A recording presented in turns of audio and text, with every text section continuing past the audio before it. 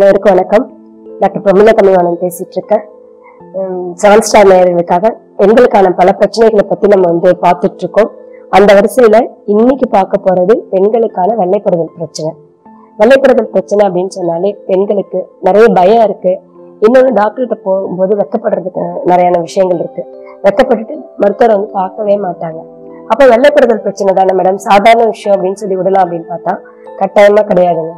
வெள்ளைப்படுதல் பிரச்சனைய சரியான நேரத்துல, முக்கியமா அடலசன்ட் ஏஜ்ல இருந்து டீனேஜ்ல இருந்தே இருக்கிற வெள்ளைப்படுற பிரச்சனைய நிறைய நம்ம ட்ரீட் பண்ணாம விடுறதால பிற்காலத்துல குழந்தை இல்லாத பிரச்சனை வரைக்கும் போய் முடியறதுக்கு நிறைய வாய்ப்புகள் இருக்கு. எல்லா பெண்களுக்கும் மிகப்பெரிய ஒரு விஷயமா பார்க்கணும். வெள்ளைப்படுற பிரச்சனை அப்படின்னு சொன்னாக்கா 4 விஷயங்களுக்கு மட்டும்தான் பயப்படணும். இப்ப பிறப்புறுப்பு அப்படின்றது எல்லாருக்குமே ஈரமான இருக்க வேண்டிய ஒரு இடம் தான். ஆனா அதே பிறப்புறுப்புல நம்ம விஷயம் என்ன அப்படின்னு சொன்னா, வெள்ளைப்படுற பிரச்சனை அளவுக்கு அதிகமா இருந்துச்சுன்னா, அளவுக்கு அதிகமான பேடு வச்சுக்கிற அளவுக்கு, எப்படி ஒரு மென்சஸ் டைம்ல இருக்கிற அளவுக்கு பேடு வச்சுருந்தீங்கன்னா டெஃபினட்டா நம்ம டாக்டரை உடனடியா பார்க்கணும். அடுத்தது பிறப்புறுப்புல அரிப்பு இருந்ததுன்னா, இச்சிங் சென்சேஷன் இருந்ததுன்னா டெஃபினட்டா மருத்துவரை உடனடியா போய் பார்க்கணும். அதே மாதிரி அந்த வெள்ளைப்படுதல் இருந்தது கலர்ல ஏதாவது மாற்றங்கள் இருந்ததுன்னா கட்டாயமா நம்ம மருத்துவரை அணுகணும். கலர் மாற்றங்கள் அப்படின்றது எப்படி அப்படின்னு சொன்னாக்கா, என்ன மைக்ரோ ஆர்கானிசம்ஸ், அதாவது என்ன மாதிரியான கிருமி உங்களுக்கு இன்ஃபெக்ட் ஆகுதோ அதை பொறுத்துதான் கலர் மாற்றங்கள் இருக்கும்.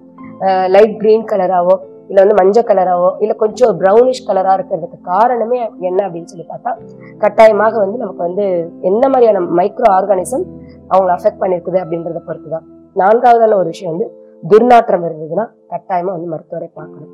அப்போ இந்த 4 விஷயங்கள் இருந்தாலும் 100% எவ்வளவுக்கு முடியுமோ அவ்வளவுக்கு சீக்கிரம் மருத்துவரை பார்க்கணும். வெள்ளைப்படுறதுக்கான மிகப்பெரிய பிரச்சனையா இப்ப என்ன பண்ணிட்டு இருக்காங்கன்னா, பல ஆராய்ச்சிகள் என்ன சொல்லிட்டு இருக்காங்க, என்ன காரணம் அப்படின்னு சொன்னா, பெண்கள் பிறப்புறுப்பு சுத்தமா வச்சுதான் அப்படின்றது ஆராய்ச்சிகள் மூலமா தெரிய வருது. அப்போ ஆராய்ச்சிகள் மூலமா செய்த விஷயங்கள்ல பிறப்புறுப்பை ஏன் மேடம் கிளீனா வச்சுக்கல, பெண்கள் டெய்லி குளிக்கிறாங்க. அதுவும் நமக்கு தெரியும், இந்தியன் உமன்ஸ் வெள்ளிக்கிழமை செவ்வாய்க்கிழமை 2 தடவை தலை குளிக்கிறாங்க. அப்புறம் ஆல்மோஸ்ட் இப்ப இருக்கிற கேர்ள்ஸ் எல்லாமே டெய்லி ஹேர் வாஷ் பண்ற பிள்ளைங்க இருக்காங்க, டெய்லி குளிக்கிறாங்க, உள்ளாடைகளை மாத்துறாங்க. அப்ப இந்தியன் கல்ச்சர் அப்படின்றது டெய்லி குளிக்கணும்ன்றது, கிளீனா இருக்கணும்ன்றது நம்மளுடைய கலாச்சாரத்துல ஊர்ன ஒரு விஷயமா இருக்கு. ஆனாலும் ஏன் கிளீனா இல்ல, எப்படி அந்த இடத்துல மட்டும் நமக்கு இன்ஃபெக்ஷன் வரும் அப்படின்னு சொன்னா, மிக முக்கியமான விஷயங்கள் என்னதான் நம்ம குளிச்சாலும் பிறப்புறுப்பை கிளீனா வச்சுக்கிட்டாலும் எல்லாருக்குமே தெரிஞ்சுக்க வேண்டிய ஒரு விஷயம் அப்படின்னு சொன்னாக்கா, இப்ப பெண்களுக்கு 3 ஹோல்ஸ் இருக்கும். அது மேல இருக்கிறது யூரித்ரான்னு சொல்லுவோம், சிறுநீரக பாதை. அடுத்தது இருக்கிறது பிறப்புறுப்பு அப்படின்னு சொல்லுவோம், 2வது இருக்கிற அந்த ஹோல் ஓட்டை அப்படின்னு சொல்றது. 3வதா இருக்கிற வாய் துவாரம் அப்படின்றது என்னன்னா, இந்த துவாரம் ஆசன வாய்.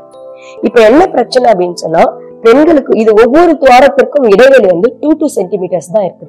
2 to 3 சென்டிமீட்டர்ஸ், ரொம்ப பக்கத்துல இருக்கு பாருங்க. அப்போ இங்க மேல இருக்கிற யூரின் போற இடத்துல சிறுநீர் பாதையில இருக்கிற என்ன பிரச்சனையா இருந்தாலும், சின்ன தொற்றாக இருந்தாலும் இம்மீடியட்டா பக்கத்திலே இருக்கிற பிறப்புறுப்பு வரதுக்கான வாய்ப்புகள் அதிகம்.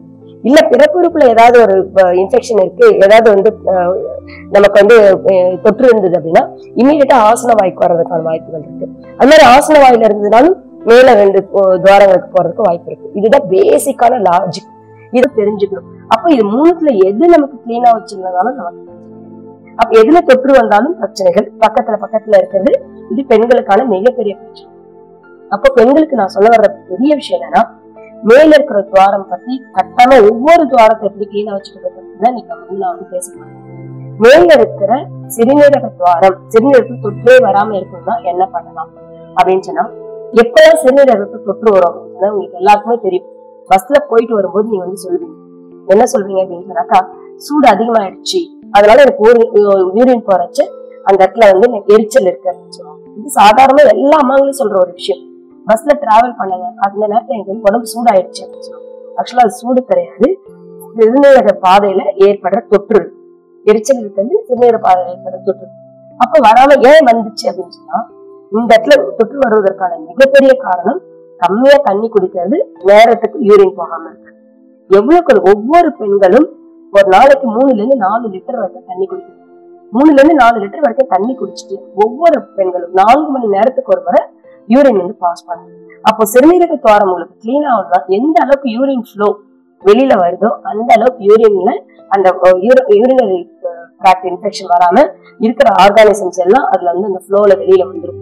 யூரின் போறச்ச வெளியில வர்றதுக்கான மிகப்பெரிய வாய்ப்பு. அப்ப மேல இருக்கிற துவாரத்தை கிளீனா வச்சுக்கிறதுக்கான ஒரே வழி 3 to 4 liters ஆஃப் வாட்டர், தண்ணி குடிச்சுட்டே இருக்கணும். குடிச்சது மட்டுமே இல்லாம 4 மணி நேரத்துக்கு ஒரு வரை யூரின். இதுல தண்ணி குடிக்கலனாலும் நமக்கு இன்ஃபெக்ஷன் வர்றதுக்கு சான்ஸ் இருக்கு. 4 மணி நேரத்துக்கு ஒரு முறை யூரின் போகாம யூரின் அடக்கி வச்சாலும், ஸ்டாங்குலேஷன் ஆஃப் யூரின் சொல்லுவோம், யூரினை எவ்வளவுக்குள்ள நம்ம அடக்கி வச்சாலும் இன்ஃபெக்ஷன் ஆகிறதுக்கு சான்சஸ் இருக்கு. அப்ப மேல இருக்கிற துவாரத்தை நம்ம வந்து இந்த 2 வழியில பண்ணிக்கலாம். இன்னொரு ஒரு முக்கியமான விஷயம் சொல்லணும். அம்மா எல்லார் வீட்லயும் அம்மா அங்க சொல்லி கொடுத்துருப்பாங்க, யூரின் போனா கால் அலம்பிட்டு வாமான்னு குழந்தைங்களுக்கு சொல்லுவோம். ஆனா ஒரு அம்மா கூட நமக்கு சொல்லி கொடுத்தது கிடையாது, எப்படி கழுவணும்னு சொல்லி கொடுத்தது கிடையாது. அப்ப யூரின்னா சும்மா பிள்ளைங்க அப்படி தண்ணி ஊத்திட்டு வந்துடுவாங்க. அப்ப பெண் குழந்தைகளுக்கு நம்ம சொல்ற ஒரு மிகப்பெரிய விஷயம், லெஃப்ட் ஹேண்ட்ல இடது கையால பிரிச்சுட்டு வலது கையால தண்ணி ஊத்தி கழுவிட்டு வர சொல்லுவோம். ஏன்னா பெண்களுடைய பிறப்புறுப்பு என்பது சதைப்பற்று மிக்கதா இருக்குது. அப்புறம் எப்பயுமே அந்த இடத்துல ஈரம் இருந்துட்டே இருக்குது. அப்போ ஒவ்வொரு அந்த ஃபோல்டிங்ஸ்ல சதைப்பற்றுக்குள்ள இருக்கிற இடத்துல இந்த ஈரம் போயிட்டு செட் ஆகிறதால இன்ஃபெக்ஷன் ஆகிறதுக்கு நிறைய வாய்ப்புகள் இருக்கு. அப்ப எல்லா அம்மாக்களுக்கும் பெண் குழந்தைகளுக்கு எந்த ஏஜ்ல மேடம் சொல்லி கொடுக்கணும்னா, எப்ப புரியுதோ, எப்ப நீ வந்து உனக்கு போயிட்டு கால் கழுவிட்டு வாமான்னு சொல்லி கொடுக்குற அந்த வயசுலயே சொல்லணும். இடது கையில பிரிச்சுட்டு வலது கையில தண்ணி ஊத்தி நல்லா வாஷ் பண்ண சொல்லணும். நிறைய தண்ணி குடிக்க சொல்லணும். 4 மணி நேரத்துக்கு ஒரு தடவை போயிட்டு யூரின் போக சொல்லணும். இதுல வந்து நிறைய ஸ்கூல் குழந்தைங்களை நான் பார்த்துட்டு இருக்கேங்க. காலையில இருந்து சாயந்தரம் வரைக்கும் யூரின் போக மாட்டாங்க. ஏன்னா இதுல வந்து ஒண்ணு வந்து டாய்லெட்ல நிறைய கிரௌடு, முக்கியமா ஸ்கூல்ல டாய்லெட் கிளீனா இல்ல அப்படின்றதால இந்த பெண் குழந்தைகள் காலையில இருந்து சாயந்தரம் வரைக்கும் அந்த யூரின் அடக்கிட்டு வருவாங்க. அந்த குழந்தைகளுக்கு 100% ஒயிட் டிஸ்சார்ஜ், வெள்ளைப்படுதல் பிரச்சனை வந்துட்டு இருக்கு.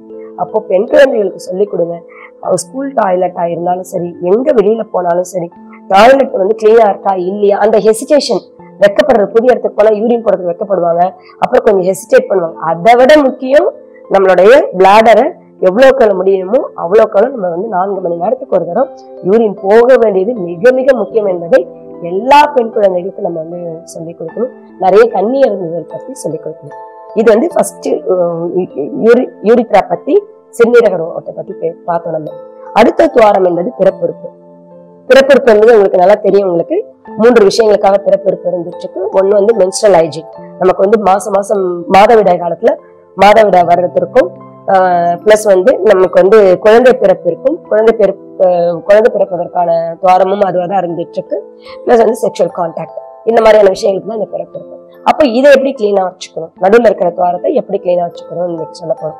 இதுல முக்கியமா பெண் குழந்தைகளுக்கு நம்ம சொல்ல வேண்டிய விஷயம், மென்சஸ் டைம்ல எப்படி நம்ம கிளீனா வச்சுக்கிறதுன்றதை டீச் பண்ண போறோம்.